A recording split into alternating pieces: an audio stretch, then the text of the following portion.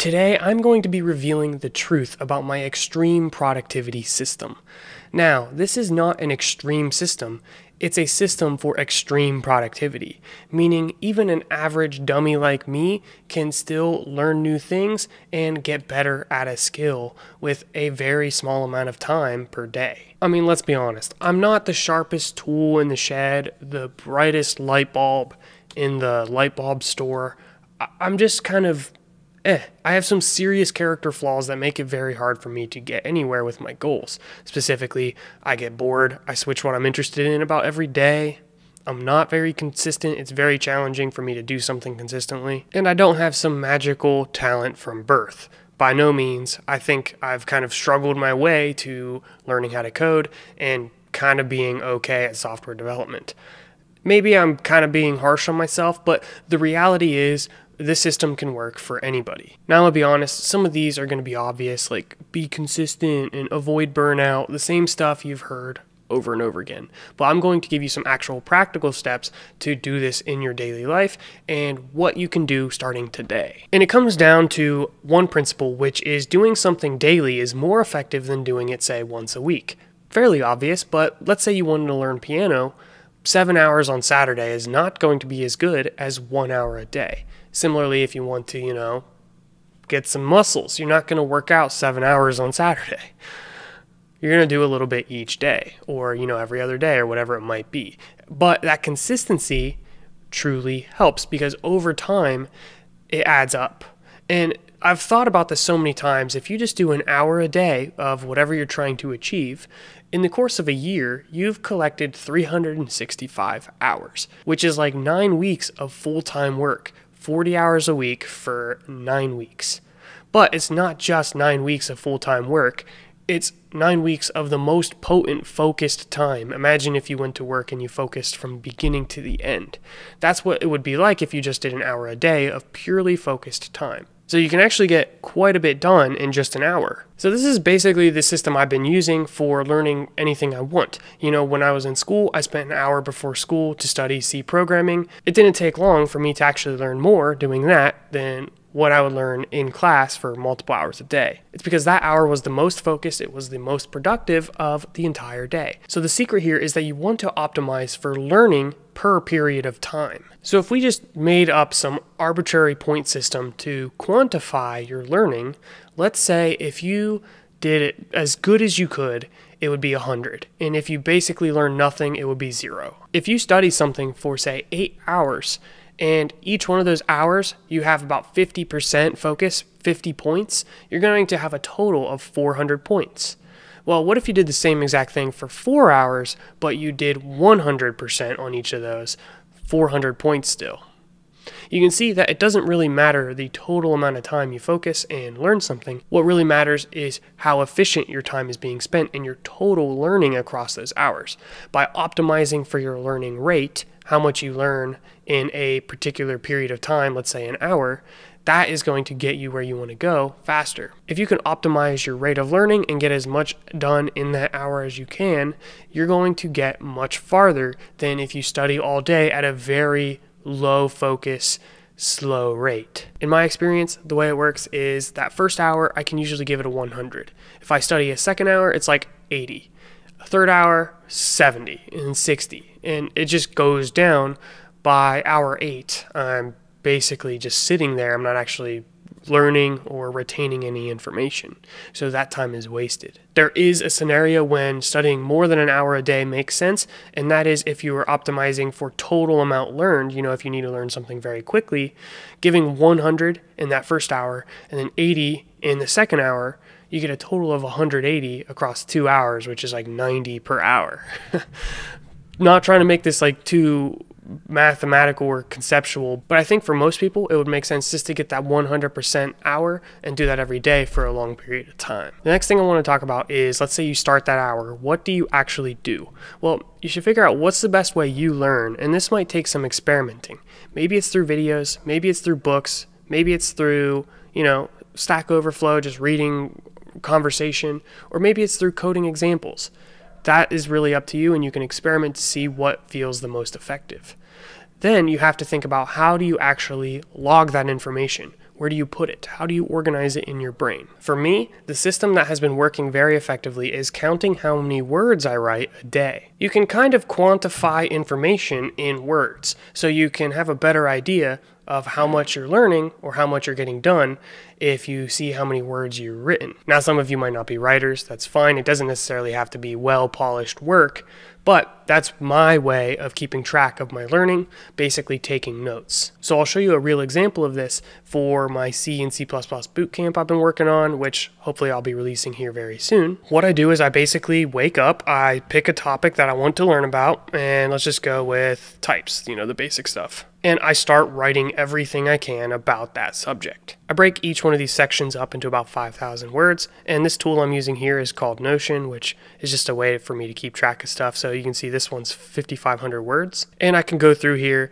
and I like this because it's very code friendly. You can just use like 3 backticks to write a code section, and that makes it very easy for a software developer to take notes. But yeah, you can see, you can throw pictures in there and examples, and yeah, it's pretty thorough. And that's because I'm trying to actually, make something that is public facing. Yours doesn't have to be as fancy as this, but I feel like having this way of outputting all my knowledge and information, it's a little bit more organized and actually more structured in my brain. So this is what I do, and this is what all of these look like. So this one here is, roughly 5,000 words, and you can see multiple examples of whatever it might be. There's only so many concepts in a programming language, so if you just keep doing this in theory, eventually you're going to cover the majority of important things. Now, I decided to actually track how much I've been writing because I wanted to see what I was doing. Up until I started tracking, I just kind of did this in an unofficial way where I would just try to focus on whatever I'm studying a little bit each day. But I really wanted to see if I actually tracked words, what it would look like, with the goal of writing 1,000 words each day, which for me, I think of 500 words to be a topic, and 1,000 words would be like 2 topics. So, one might be on arrays, one might be on 2D arrays. And obviously starting out, I was pretty dang motivated, and also I was starting with some of the more beginner content. So getting a few thousand words a day wasn't too big of a deal. You can see there's a few days I kind of went on some writing sprees. And that's usually when I'm in flow and I can basically cover a topic from beginning to end. There are days where things are a little bit more challenging if I'm studying something new, like April 15th.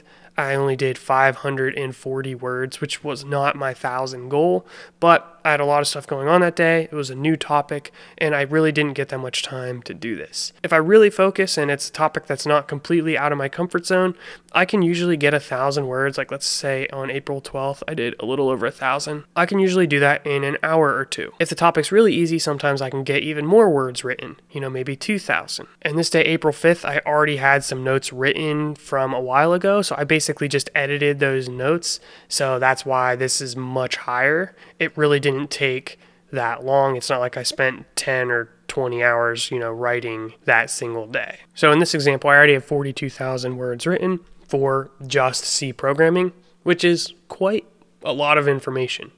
For reference, the first Harry Potter book, I think, is roughly 100,000 words, so I'm almost to 50,000. It's like writing half of the Harry Potter book. This is just how things work for me. You can obviously modify this to whatever you like. You don't even have to write if that's not your thing, but there has to be some way that you can internalize that information. If it's not writing and describing things in words, the most likely alternative is going to actually be writing code examples, which makes sense if you're trying to learn a programming language. So instead of wasting your time describing what you're coding, you could spend the time actually just writing out examples showing various inputs and what the expected output would be, almost like test cases in a way, but it doesn't have to be so formal where you're like, oh, here's every single scenario. But, writing out a giant program that shows different inputs and outputs and just basically testing the different scenarios for a programming language. What happens, just for some examples, when you add numbers too high for an integer? Does it overflow? Does it crash? What happens? If you have a system for basically writing down the knowledge you learn, then you have a way to basically organize it, and I think you'll internalize it better too. Then when it comes to figuring out what to actually study, just pick up a book go through the table of contents, that's going to give you the general structure for how you should learn. And then as you're going through that, anytime you see something new, just write it down and go back to it at some point in the future. I personally haven't been tracking the word count for very long, and I think long term, I definitely won't have an average quite this high. It'll probably be closer to 1,000, or I might even drop it down to 500 if I get into a lot of new stuff that might take a little bit more time. Now, with the idea of taking an hour a day and doing that for a long period of time, there is another step I suggest for you, and that is to do the exact opposite and learn as much as you can in one single day. So this sounds contrary, but I think both of these can complement one another. Specifically, when you want to start with a new subject, I personally find it very helpful to basically crash course that subject in a single day or a weekend or a week to get as much context for that as possible. So watch a crash course online, read an entire book, whatever it might be. That's going to basically shift your mind to think in that topic. If it's a new programming language, you'll start to think in that language. Or this could really be applied to anything. I've personally done this for learning programming languages. This is what I did when I wanted to learn React. I basically found some crash course online.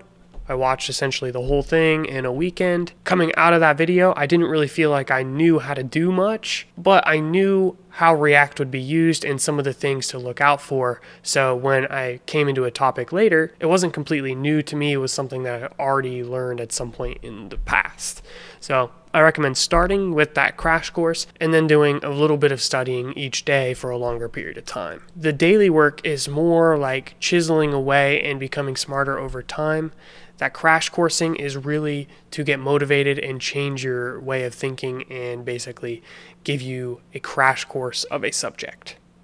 So let me know your thoughts. What systems have worked for you? This is one. I've tried a few other things before, but this one has been working very well for what I'm trying to do right now, which is build a C and C++ master course, which if that's something you're interested in, I will have a link to get on my newsletter. That's where I'll announce new content and courses that I release. So definitely stay tuned for upcoming content. If you want more of this like lifestyle, life hacking, productivity stuff, drop a comment. Or we'll just stick to some more programming stuff. But I think I'd like to throw some content like this in every now and again. Thank you so much for watching and stay tuned for the next video. Peace out and subscribe.